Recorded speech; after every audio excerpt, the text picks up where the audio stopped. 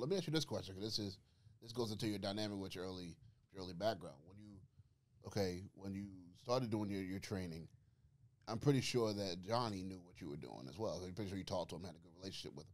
Gargano? Right. Yes. So that actually came later. So I finished training at IWC, and then I wanted to keep training because you get your fundamentals, and they're like, now you gotta fine tune. Good luck.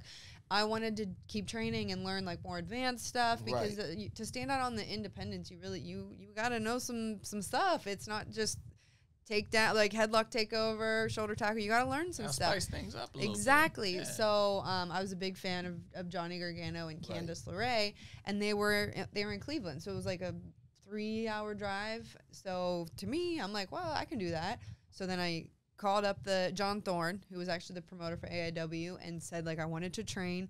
So I would go back and forth twice a week between Pittsburgh, after dental school, Pittsburgh and Cleveland to train.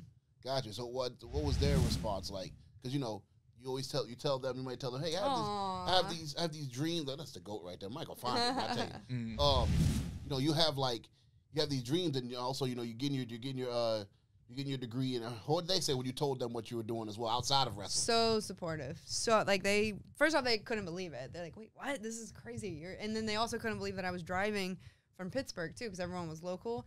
But for me, it wasn't weird because it's just what you do. It's a stepping stone of the process of my end game, of my goal. Like that's just the next step. Okay, well I got to go to Cleveland to train. Cool.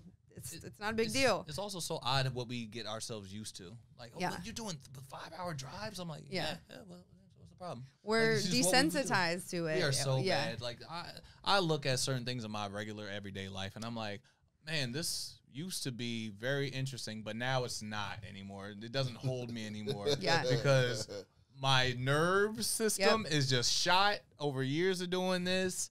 Like we get thousands of people screaming our names every week.